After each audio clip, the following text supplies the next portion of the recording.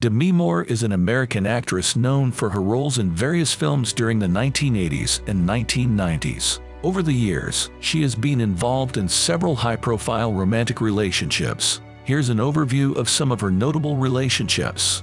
Freddie Moore. Demi Moore's first marriage was to musician Freddie Moore. They got married in 1980 when Demi was just 18 years old. However, their marriage ended in divorce in 1985. Emilio Estevez.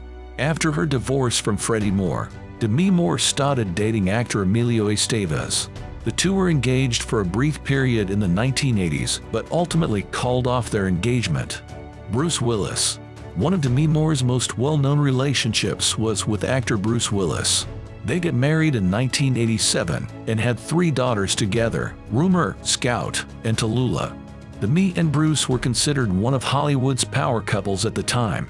However, their marriage faced challenges, and they eventually divorced in 2000. Ashton Kutcher. Demi Moore's next significant relationship was with actor Ashton Kutcher.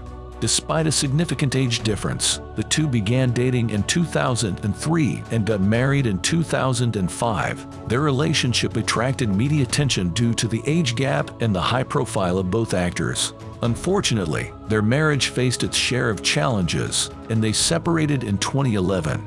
Their divorce was finalized in 2013.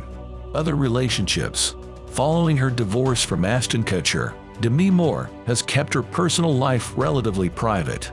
While there have been rumors and speculation about her dating life, she has not been in any other highly publicized relationships.